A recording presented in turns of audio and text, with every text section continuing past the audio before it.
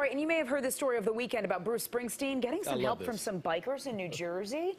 Yes, the heartwarming post quickly turned, though, into a political argument. Oh, boy. So on Friday, some members of New Jersey's Freehold American Legion helped the boss whose bike had broken down there.